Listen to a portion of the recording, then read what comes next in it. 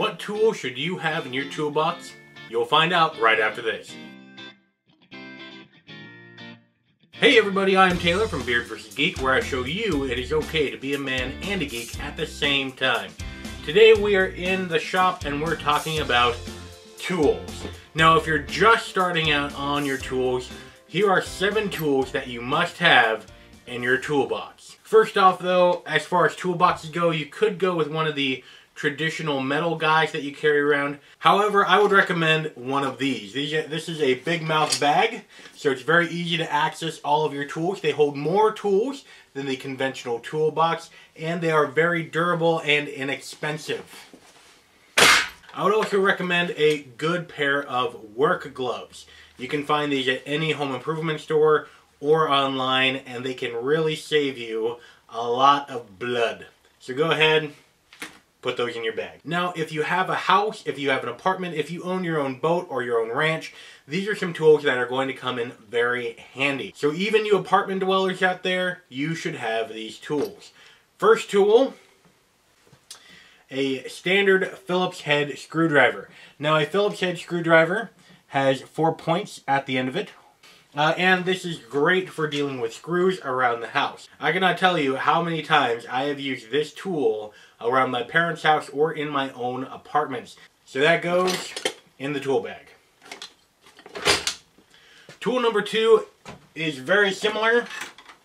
A standard flathead screwdriver. This comes in very handy, especially when dealing with electrical outlets. These are the type of screws that you expect to see. As well as this is very handy around the house if things need tightening up. Even on your computer, a flathead and Phillips head screwdriver come in very handy. So that goes in the bag. Tool number 3, the tape measure. Always use the adage, measure twice, cut once, especially since lumber is so freaking expensive. Now, in the USA, we have 25 and 30 foot long tape measures that are pretty standard. This is a 30 footer. Tape measures come in very handy, especially since in the USA, it is standard building code to have 16 inches between the center of studs. Meaning that if you want to hang a picture, it is good to know exactly where those studs are, and you can measure that out with one of these. So this goes in the bag. Tool number 4, an adjustable wrench. These guys have the little wheel in the middle of it so that you can easily narrow or make bigger the size of wrench that you need. These do come in kits of 3s as well as individuals. However, the standard one that you will need is an 8-incher right there. And it says clearly right on it 8 inches, and on the other side it has 200 millimeters. So that is the basic wrench that I would recommend. However, you can get a set of 3 and it works just fine. Tool number 4, a socket wrench. Now this comes in very handy with bolts around the car, or I'm just working on a power washer right now and this has been the tool of choice. Now with a socket wrench, on the back of it, it has this little lever that allows you to take a bolt out or to put a bolt back in. And that little button allows you to adjust the heads that you use. So you can use a 13 millimeter head, or if that bolt is kind of down there and you really need to get to it, you can get one of these extenders in order to access that bolt and get a little bit more torque. Now, you can get a socket wrench set. In fact, I would recommend it, because if you always have to go out to the hardware store and get these little guys every time you need a new one, it can be very annoying. So go ahead and get a quality socket wrench set. And those can be pretty inexpensive as well. Link in the description down below. Now, tool number 6 is pretty standard, and you've probably heard people threatening to take their computer to it. It would be a standard claw hammer.